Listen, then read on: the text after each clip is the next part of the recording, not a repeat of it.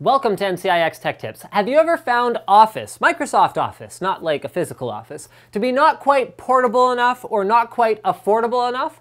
Office 365 is a new way of looking at Office that addresses both of those potential concerns.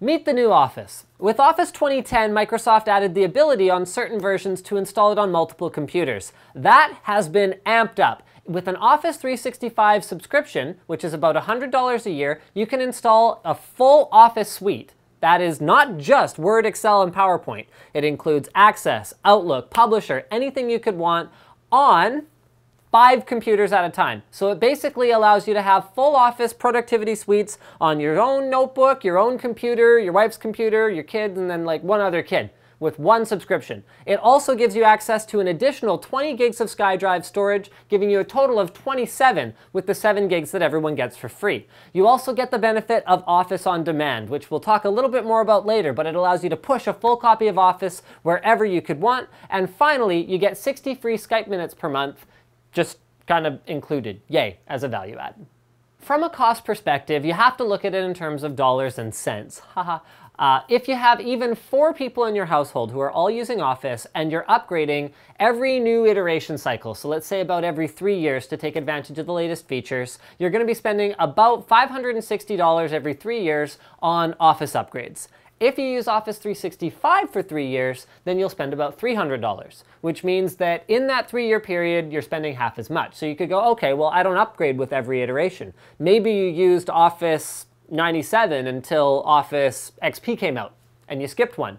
So now you look at it and go, okay, well, now I'm spending the same amount within that 2 upgrade cycles, so 6 years, about the same, except every time a new iteration comes out, you get that new version of all of the software you're using. Now, while there are free options available, so SkyDrive is awesome, but it's pretty limited. So you got that 7 gigs of storage, so you do get more storage with 365, but it's also very limited in terms of the functionality. If you've ever used the SkyDrive spreadsheet application, there's a lot of stuff that you just can't do on it, and that's where 365 comes in, because you have a full copy of Excel that you can take a brand new computer and push to and use it, and as soon as you're done using it, you log off, you reboot the computer, it's gone, but whatever you've created has now been uploaded or saved to a disk, or you can store it on SkyDrive or do whatever you need to do with it. It gives you a lot of flexibility. Now, one of the main reasons to use all Microsoft software and applications is intercompatibility. So here I'm logged into, there's actually a trial, you can get 30 days for free, so I'm logged into my Office account, and I'm going to click on Word document for Office on Demand.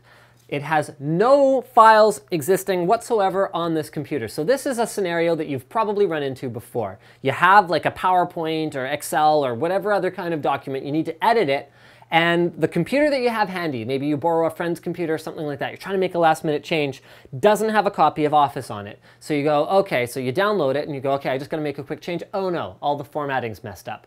Because it's all within the Office ecosystem, so Office applications, SkyDrive, all Microsoft, you don't have to worry about there being any kind of nonsense. Word automatically save changes to the normal document template. Do you want to load it? Sure, let's go ahead and do that. Within that period of time, we have installed, sort of, we're streaming, a fully working copy of Word 2013, so we don't have to worry about any kind of nonsense when we need to do something on the go. Remember, guys, this is in addition to the 5 computers that you can install Office on permanently. You get one temporary one that you can take around with you. While we focused on the personal version, there is a business version as well.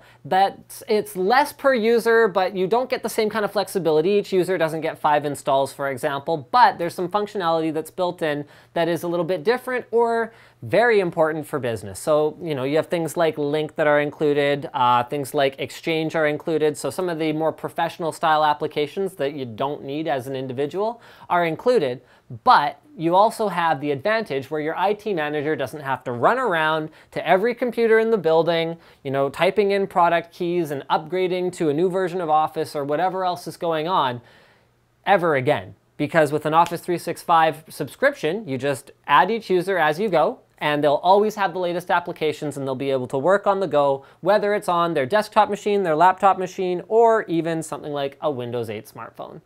Thanks for watching this episode of NCIX Tech Tips, and don't forget to subscribe for more videos like this from your favorite e-tailer, ncix.com.